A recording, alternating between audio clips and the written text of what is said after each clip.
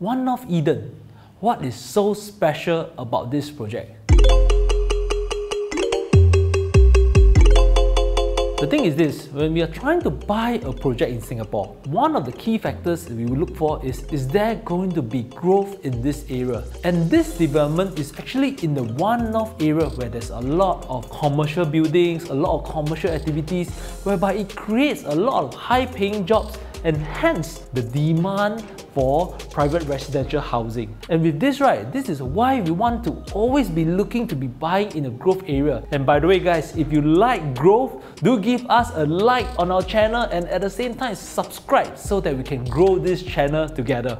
Other than growth, what you see is that this project is within a 1 kilometer radius of Fairfield Methodist, one of the more popular schools in Singapore. And hence, you see local families moving to this area so that their kids can study in this school. There's also INSEAD and United World College in this area, creating foreign demand in this area.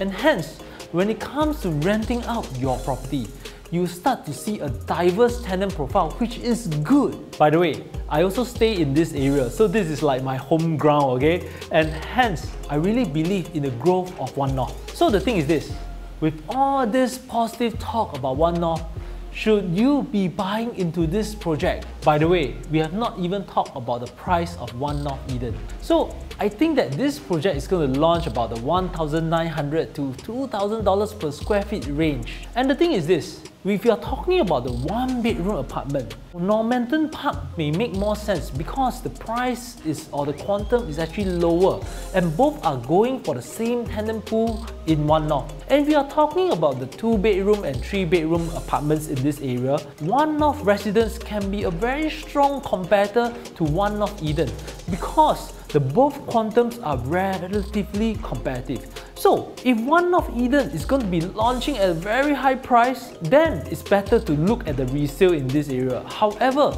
if One-North Eden is going to be competitive, then it is a good project to look into. In summary, when it comes to One-North Eden, my opinion is that it is in a growth area.